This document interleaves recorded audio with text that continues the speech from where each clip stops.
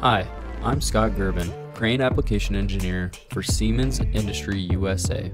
This is the first video introducing Siemens SIMOCRANE Basic Technology V5.0 for the SINAMICS S120 platform. SIMOCRANE BT V5.0 is a Siemens standard solution for crane-specific motion control applications. It provides advanced technological control of all crane axes. It can be used with an S7-1500 PLC or without and be completely drive-based. This series of videos will focus on the drive-based applications. There are several product options depending on your application. The first option is a package which consists of a control unit CU320-2, a CF card, and advanced BT V5.0 license. The second option is a package which consists of just the CF card and an advanced license. Then there are two basic license options. One is a multi-axis basic license with a performance expansion CF card for control of more than 3 axes. The second is a multi-axis basic license without performance expansion on the CF card for control of 3 or fewer axes. You can identify whether you will need the advanced or basic license by analyzing page 19 of the BT V5.0 operating instructions. This page tabulates which functions are included in the basic license and which are included only on the advanced license. As this table shows, most standard or basic overhead bridge cranes, or OHBCs, will be covered by the basic license. OHBCs requiring advanced functionality, such as position synchronization between 2 hoister cranes, will need to order the advanced license. Overall, you should understand which functions your application will require and order the proper CF card package based on your specific application. I'll briefly describe the software structure of Basic Technology V5.0. This diagram can be found on page 6 of the No PLC DCC Library Application Note for BT V5.0.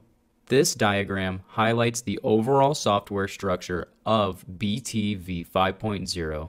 To quickly summarize the diagram, let's first take a look at the main drive block, or the main interface block included in the No PLC DCC library that allows us to utilize all of the crane-specific function blocks while maintaining synchronization in the drive.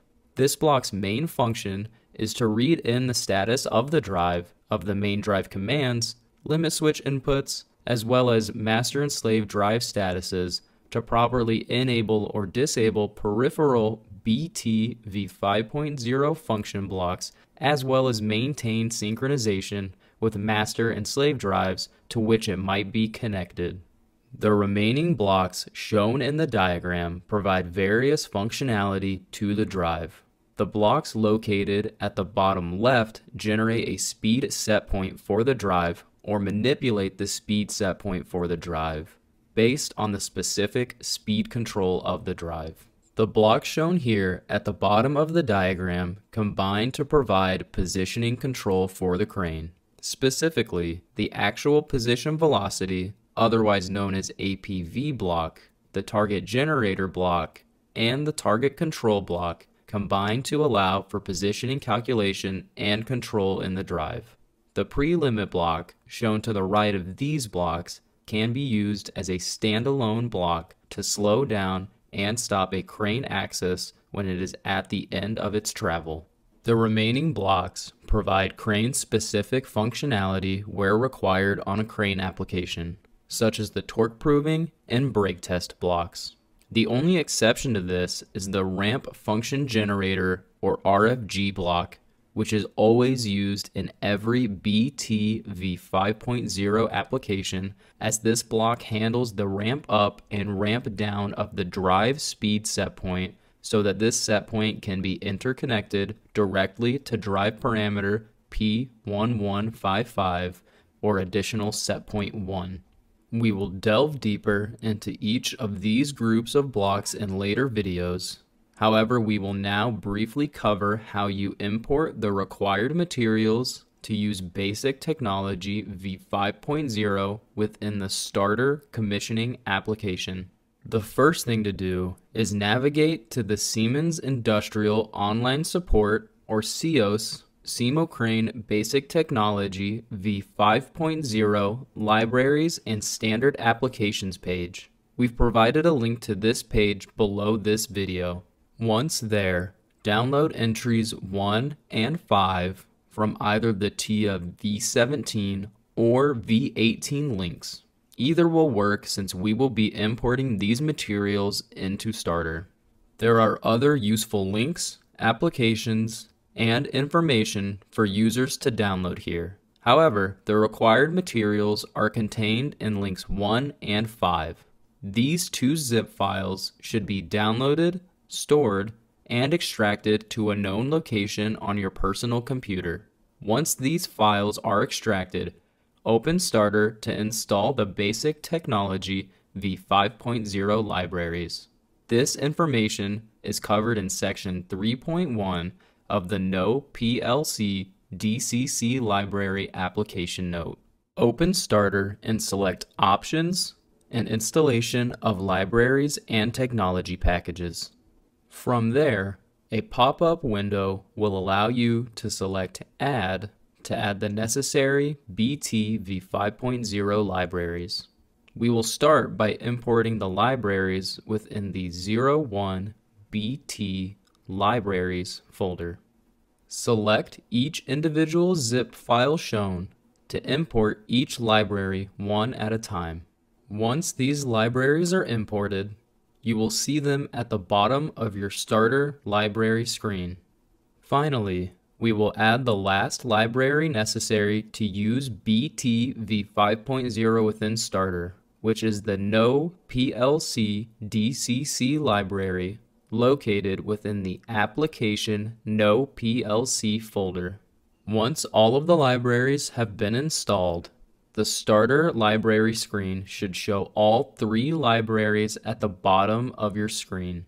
Now that the basic technology V5.0 libraries have been imported into Starter, you should select and import one of the pre-configured DCCs covered in Section 4 of the No PLC DCC Library Application Note. For this example, we will import the BT Basic Hoist DCC. However, you should import the appropriate DCC based on your specific application. Steps for importing the pre-configured DCCs are included in Section 4 of the No PLC DCC Library Application Note. However, we'll show the process here.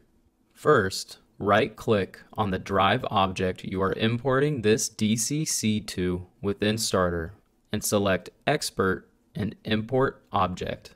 From here, select Browse and navigate to the Application No PLC folder that was downloaded from Entry 5 in SIOS. This folder contains a zip file named DCC's script, which must be extracted prior to importing the DCCs. Within this folder, the 6 pre-configured DCCs included in Section 4 of the No PLC DCC Library Application Note are shown. We will import the BT Basic Hoist XML file in this example. However, you should import whichever DCC best matches your application.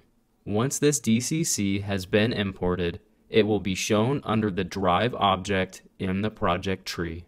The final step when initially importing the BT V5.0 files into Starter is importing the BTS No PLC app script that allows for quicker setup of the DCC within Starter. To import the script, start by right-clicking on your drive object and select Export and Insert Script Folder. This will generate a script folder within the drive object's project tree. Next, right-click on the Scripts folder and select Export/Import and ASCII Import. From here, navigate to the DCC's script folder again and select the BTS No PLC app .txt file. Once the script has been successfully imported, it will be shown under the drive object in the project tree. Now you're ready to use SIMOCRANE BT V5.0. If you'd like more information on SIMOCRANE BT V5.0, a good place to start is usa.siemens.com/cranes. In our next segment, we will look in deeper detail at the features of the BT V5.0 software.